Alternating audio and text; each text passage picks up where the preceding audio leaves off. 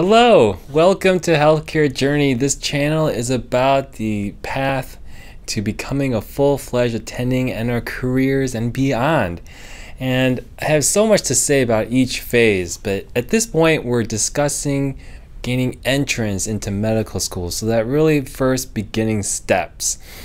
And we've been focusing on what are some great characteristics of an awesome portfolio or an application into medical school. I've been highlighting attributes for each video, and they're just things for you to individually think about. So, how can I differentiate myself from all the other pre-meds out there, right? That is really the challenge, to become something that's attractive and eye-popping for that admissions reader.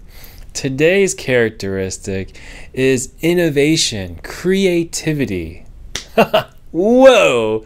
How the heck do you show innovation and creativity on a application, right?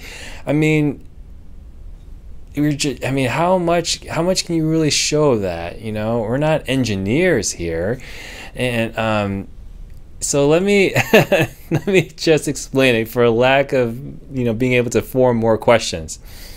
So medicine is constantly changing, right? You may think of innovation in terms of treatments or new protocols, right, for treating patients, like for example, enhanced recovery pathways for surgical patients.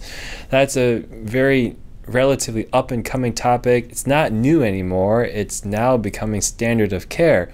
But I'm not talking about that, because that's not something that will be expected of you on a medical school application. You simply don't have the clearance for that or the licensure to really do that.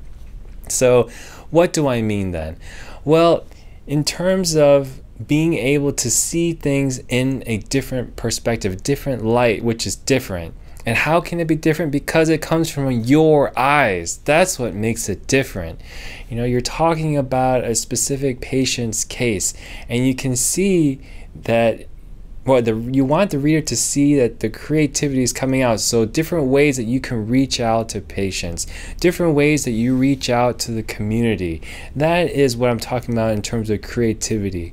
What about innovation? Well, there's lots of different ways that you can get your 2 cents in.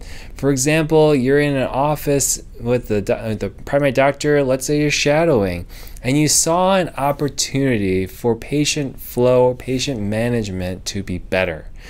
Let's say you were noticing, a difficulty with patients getting their lab results in, and you wanted to find out more about that. What's your pathway of getting things done? You really tried to reverse engineer, do some root cause analysis, and see where improvements can be made, where things could be streamlined in the office. Not everyone gets that kind of opportunity, but these are the kinds of things where if you did something like that, or contributed, or became a part of a team for that kind of process, how awesome is that? How different would you be, and how much would you really learn from that possibility? There's just so much you can say about participating in a project like that. For example, in my MBA program, I designed with my classmates an entire patient flow model for a free clinic in the area of upstate New York. They were asking our help to be essentially consultants and give them ideas for this, and see where we could streamline things, give them ideas for forms for patients to fill out, forms for administrative staff, etc. That's the kind of thing where you really get knee deep in the dirt and you understand and learn. And man, I had so much to say about that on my interviews and my applications, and that's what made me stand out, but it doesn't have to be so huge, right? Just in terms of, you may find that greeting people, the way people are greeting people in an office, or the way you greet a patient, is an innovative way to make the patient feel more at home. You see, because maybe you find that patients are waiting for a long period of time and you see an opportunity to do that. I mean, I'm very interested in patient flow, as you can tell, but there's so many ways where you can, maybe decorations in the waiting room. Maybe that's your way of trying to be creative. Getting patients to notice certain bulletins, certain information packets with regards to their conditions, etc. I'm just kind of rambling at this point, but this can make you so different from other applicants, which is what we really want to achieve here.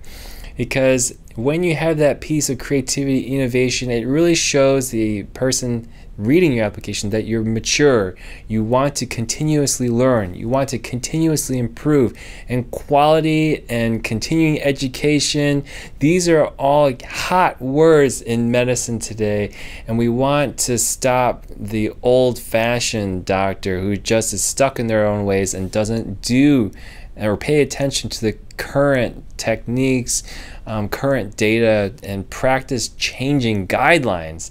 And these are the kinds of things that we want to show that reader. We are up to date with these things. We are wanting to,